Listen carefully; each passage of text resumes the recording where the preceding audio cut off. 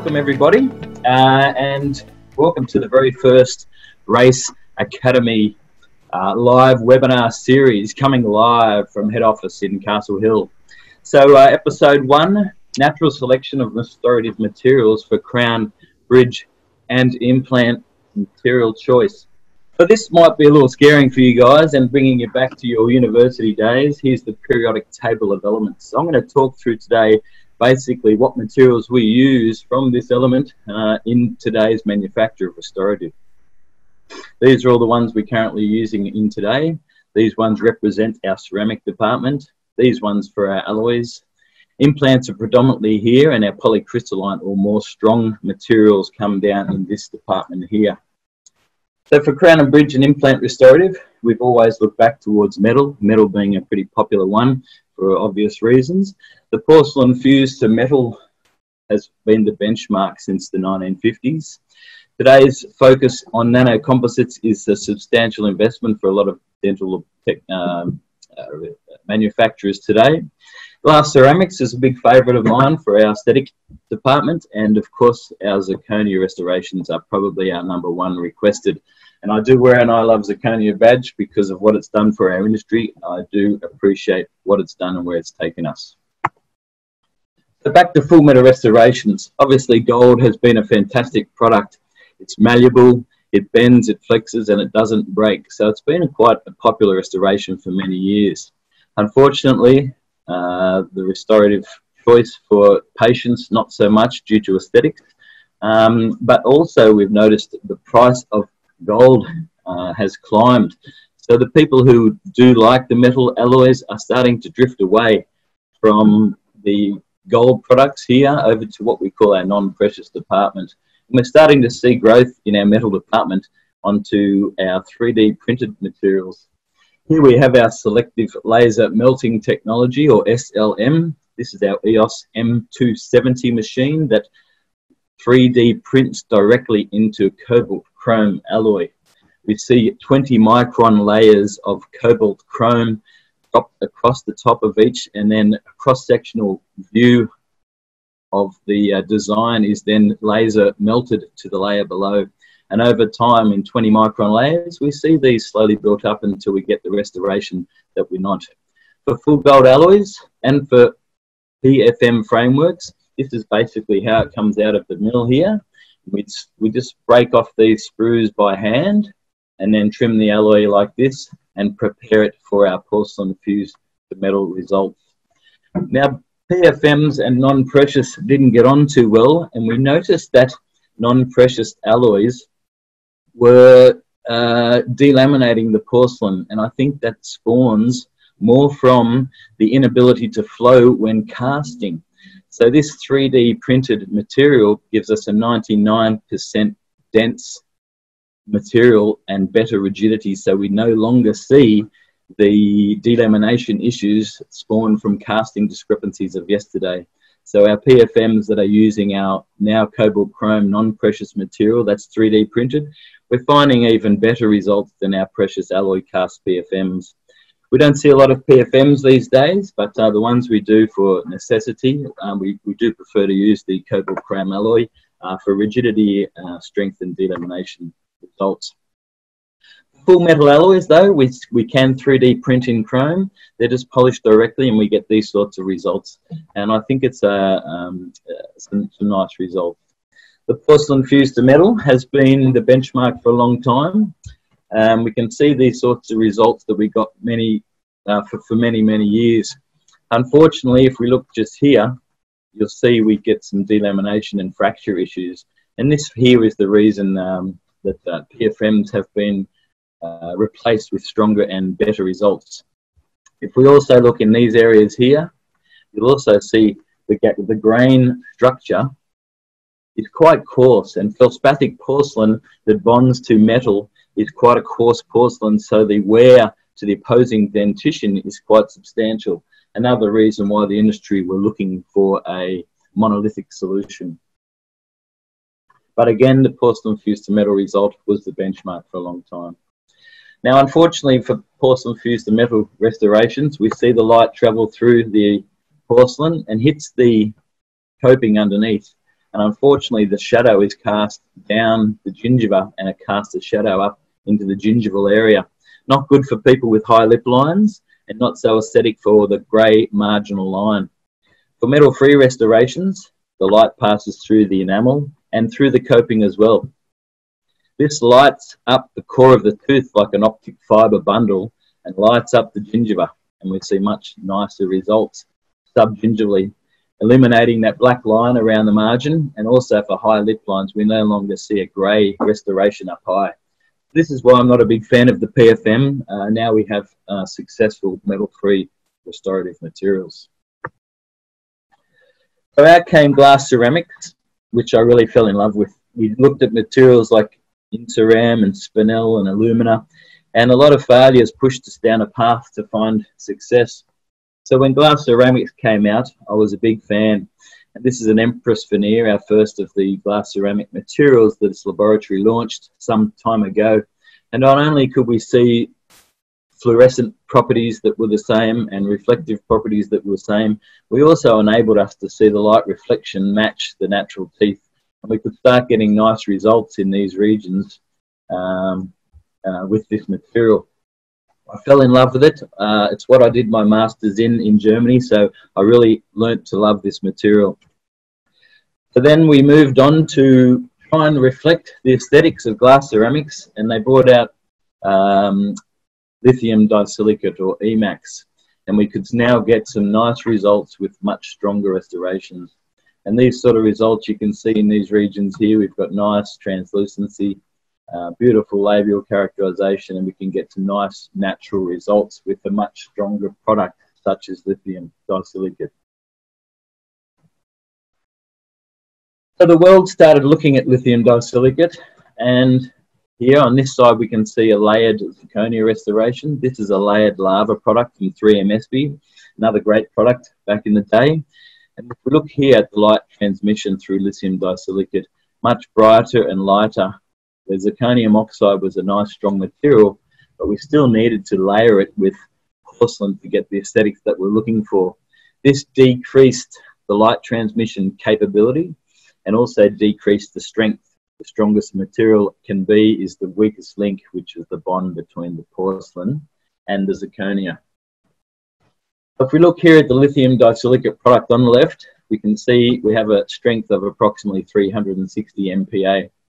A layered zirconia restoration, as I mentioned, the strongest restoration we can get in any layered product, is around 120 MPa, and that's in the hands of a good technician in a quality lab with good products. The coping underneath may be 900 MPa, but again, the strongest we can get from any layered restoration is the bond between the two. So unfortunately, we had a great product, but it was letting us down a little bit. So this monolithic solution was where we wanted to focus. So we could see now with EMAX and lithium disilicate, we can actually start getting some nice results. Here's a case Race Dental Laboratory did some time ago when EMAX first came out. The preparations are shown, and they could be replaced with lithium disilicate or EMAX products. We've got some nice translucency, the labial characterization, and all the aesthetics there for nice results. So now the industry is appreciating metal-free solutions, much nicer marginal integrity, no greying of the gingiva that PFMs used to give us. So we've really come a long way now. And that's when we launched zirconia. We still were looking for added strength, and zirconia came out. For those that you are unaware of what zirconia is, zirconium dioxide, known as zirconia, is a white crystalline oxide of zirconium. And this is where I really started to enjoy the material science component of what we do when zirconia came out. And today, more than 75% of the restorative manufacture at head office in Castle Hill is done in zirconia. Why zirconia? It's been used for a long time in many different realms. It's super smooth, so it's used in the cooking department. Its resistance to heat is very powerful, so ball bearings and different things are manufactured. This sort of restoration, one my wife's less fan of, is another use of zirconia. And so you can see the edge stability of zirconia is fantastic. So if you were to head down to the King of Knives and ask for the best edge stability or the sharpest blade that doesn't lose its edge or sharpness, they'll give you a zirconia restoration. So we can really taper those restorations down to knife edge now and know that we can maintain that strength long term. So that was when it was introduced to the dental industry, admittedly initially for layered restorations. But why zirconia? Zirconia is very high in strength, of which we spoke about. It goes from around 700 to 1200, depending on the translucency requirements of the material. It's crack resistant and undergoes a phenomenon called transformation toughening, and we're going to talk about that a little bit more later. The zirconia strength allows for traditional PFM crown and bridge preparation design, and that's powerful because we don't need to change our preparation or cementation techniques as clinicians. The higher strength of zirconia crowns and bridges allows traditional cementation as well as bonding. The coping thickness or restoration thickness can be as little as 3/10. And that's pretty powerful now, because our technicians who are asking for more room and our clinicians who want to be minimally invasive are now both looked after by a minimal thickness restoration such as zirconia at a 3/10 of a mil. So less need for tooth reduction and increased room for aesthetic porcelain. So our emergence profile can be improved. Our soft tissue adhesion around the subgingival margin area can be good, which decreases the chance of bone resorption through encroachment of the biological width. So the translucency of zirconia is very similar to natural dentine. I'll show you a slide of that in a moment. It's well regarded in the medical industry for its durability and long-term strength, and it's been used for well over 40 years now in the medical industry, predominantly for ball and hip joints and internal use. Due to the strength, the bridge connector sizes are quite similar to what we've done with PFMs, with a 7mm anterior connector size and a 9mm posterior connector size, and increases up to a 12mm connector between two pontics, which was fantastic because I could launch the product without retraining our technicians. There's no doubt in the hands of industrial milling capabilities, the zirconia fits better. If we do have the industrial milling technology, there's no doubt that the CAD-CAM fits better than any traditionally manufactured result. And they're just more aesthetically pleasing than a PFM. There's no doubt about that. Are zirconias all the same? On the left-hand side of this slide, you'll see a partially stabilized yttric zirconia. And on the right-hand side, you'll see one that has been infused with aluminium oxide. The aluminium oxide infused on the right-hand side is much easier to produce. It's more cost-effective to produce, but it decreases the strength and also the translucency of the product. These large particles on the right-hand side, which I'm highlighting now, are actually alumina particles, increasing the cost of restoration to be manufactured. Over here, you'll see a much more, on the left-hand side, a more homogeneous finish. This is what a well-made zirconia looks like. And I think it's super important that you get a branded or well-made zirconia. Otherwise, you just will not get the translucency nor the strength that we require. Another good example here, on the right-hand side, you'll see poorly manufactured. You'll see the air pockets around, if they don't use alumina, the air pockets around a non-densely sintered or a less compressed zirconia compared to the homogeneous finish on the left-hand side of a premium zirconia. This one particularly is a 3MSB lava product. I think it was a fantastic product. I still do, and it's super important to buy or purchase and use a quality product. Again, the flexural strength, you can see on the left-hand side, the first slide here is a lava product and the strength of around sub 1200. As opposed to polycrystalline Procera product that you can see, I just don't believe to be manufactured as well. So again, look into the flexural strength and the manufacturing capabilities because they do make a difference. The processing steps in manufacturing zirconia also plays a role. The quality of the raw material enhances the strength, the longevity and the translucency.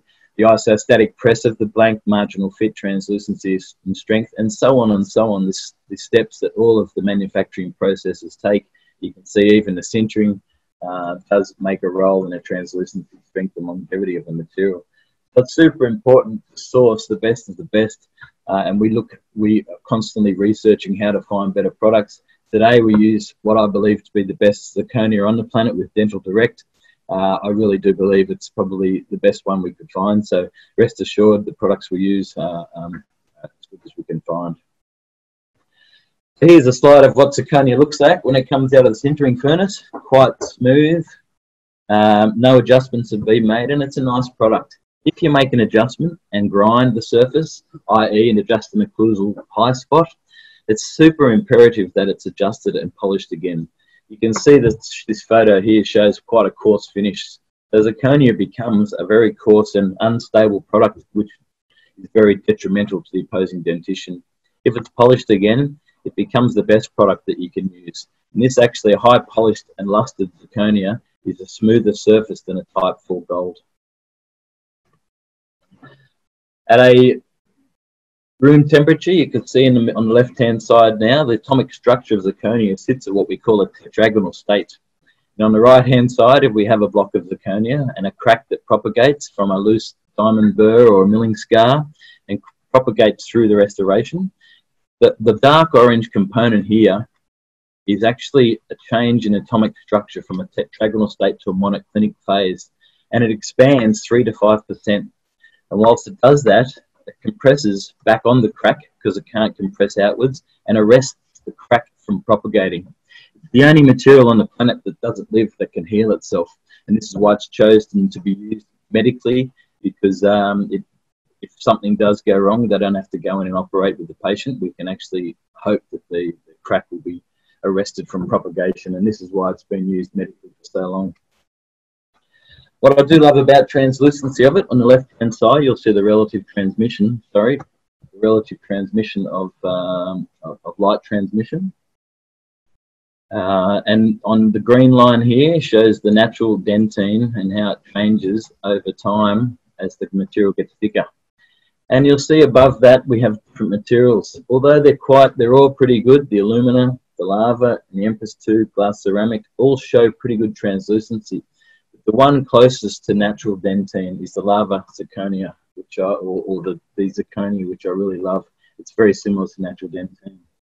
I just want to hold up there. I've got some cases coming in.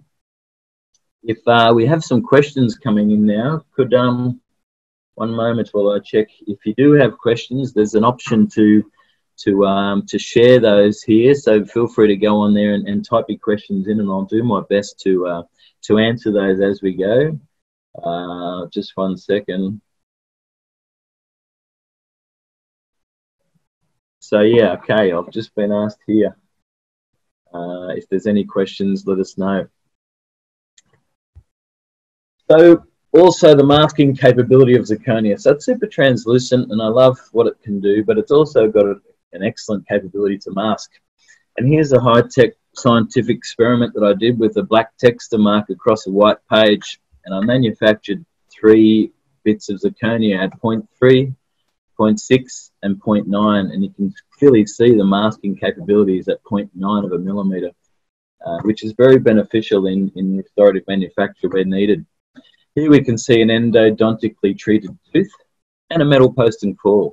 Traditionally, the only way we could tackle that would be with a PFM. But if you give us the right information and a correct stump shade, we can mask those discolorations with metal-free restorations. Please ensure you tell the laboratory when you do have discolorations, and we can tackle that technically. These sorts of problems here with Empress, we used to have to change our ingot selection to mask that, but with zirconia we no longer have to do that. So less pressure on the clinician to be using zirconia than any of the original glass ceramics. You can see here a porcelain bonded to metal crown. The light showing through here, not good, and also the darkening of the gingiva around this area here. If that restoration is removed and a layered zirconia restoration put in, you can see how similar the light transmission is to the natural tooth. Also a lightening of the gingiva here, so patients with a high lip line, you get a much nicer result, and no longer do you have that blackening of the margin.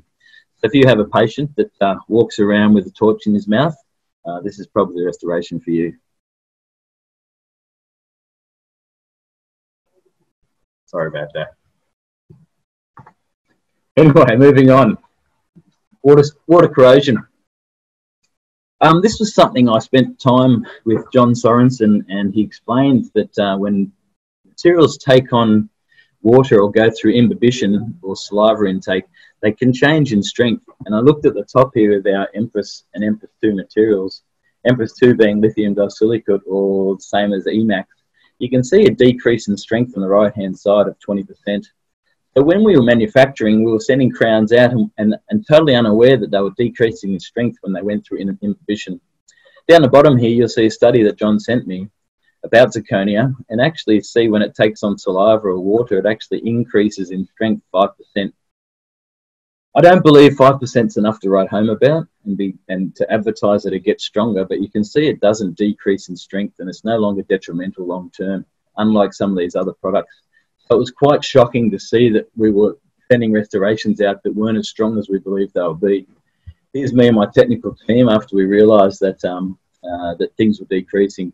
I ran straight back to the lab. I increased our connector thicknesses, and to ensure that our anterior bridges for lithium disilicate were as strong as we thought they'd be. So yeah, be sure that you're rectifying connector thicknesses predominantly when you're using materials that decrease in strength once going through imbibition. Okay, just checking questions now. I don't seem to have an option here to see them. Oh, here we go, 1 second. Okay, we're just sorry about the blocking your screen then. So we're talking about how easy is it to perform an access cavity through a zirconia crown? Also, does the crown require replacement after the RCT is completed? Great question. It's super difficult to cut through zirconia. I'm just going to keep this up here for a moment. I did have a clinician once tell me it's pretty easy to cut through zirconia. You just got to cancel the next 3 patients and buy a new burr kit. And that's probably as honest as I could be. It is difficult to get through. I do have a removal technique that I'm going to show you in a moment. But yes, the crown should be replaced should you go through it, although people do tell me they can cut through it and plug. But clinically, I think it's best to replace any restoration that's been cut through. I appreciate that question. And I have another one here. We're asking, why would zirconia fail more so over implants, and especially around full arches? I don't personally see a lot of failure over implants. To be honest, our full arch cases don't really see a lot of failure, so I'm unsure how to answer that one. So yeah, in our lab we probably don't see that. I could suggest probably using a better quality zirconia and possibly look up Dental Direct if you're having those failures. It's probably from a more cost-effective solution. So using our restorations, you're probably more safe. If there's any more questions, and I'm just checking them now, let us know. I think they're trickling through, but I'll move on due to time restraints. So again, you can see, we can see there's 2 layered lava restorations. So we've got this fantastic product. We've got excellent edge stability. We've got fantastic translucency. We've got unbelievable masking capability with extreme strength. But we're still having to layer the product to get the solution looking nice. And you can see here layered restorations on zirconia. We're taking advantages of zirconia, but having to layer. So the world here, you can see our zirconia restorations on implants. We don't have those issues. That's coming from another lab. I hope you can find solutions to that.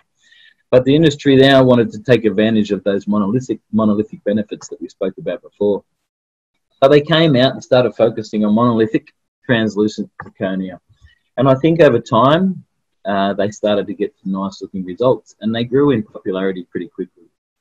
So we started seeing these sort of restorations grow and grow quickly. The translucency was good.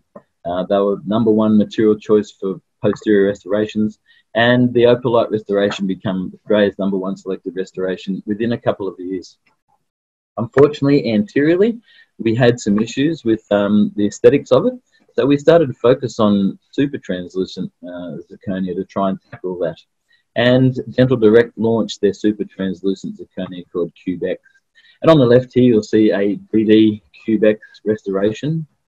And on the right-hand side, the most translucent lithium disilicate or IMAX restoration that could be made. And you can see there's not a lot of difference to them. So anteriorly now, we have this beautiful translucent zirconia restoration that's much stronger than lithium disilicate. And we started seeing them replacing the not as strong IMAX restorations up front. So for full crowns, this was probably becoming the material of choice.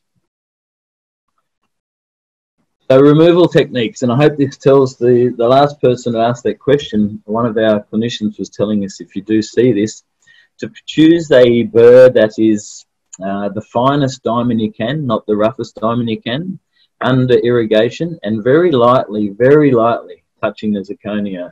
If you push hard with the burr, the zirconia is stronger than the bond between the diamond particles and the burr itself. So when you push hard, the diamond comes off the burr and you'll leave black lines. If you use a very fine diamond and touch very lightly, it'll eat into the zirconia, and these cuts shouldn't take more than 5 to 10 minutes, and then just twist them off with your burr.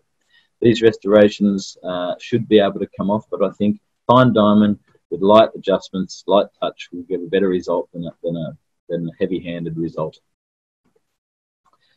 The nano composites, and we see a lot of these trending now with Vita and 3M and products like that are investing a lot of money in trying to find a solution that will act as the periodontal ligament would for implant cases.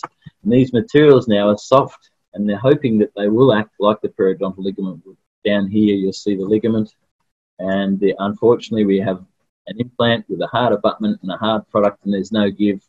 These hybrids are set and designed to try and act like the shock absorber, and they're slowly gaining traction. We're seeing a little bit of demand, probably not as much as I would like. We do see them to be very easy to make. The Lava Ultimate on the left here, you can see the edge stability. Because they're soft, they can be milled, as opposed to felspathic glass or lithium disilicate that are a little bit more difficult to mill. But what I do like about it is down the bottom left here, you'll see the wear to the opposing dentition is pretty near zero in comparison to predominantly felspathic materials and unpolished or even polished and glazed lithium disilicate. Zirconia doesn't show these aggressive results. It's closer to this, but only if it's polished correctly, as I mentioned before. This is the Vita product that we manufacture here. We do a bit of it. If the person that wants to know if they wanted to reduce or get through an endodontically treated tooth, or maybe a material choice like this would be better if you envisage there might be a need to have to drill through. Okay, I'm just going to pop down here. I think I have another question. Apologies about the grey spot.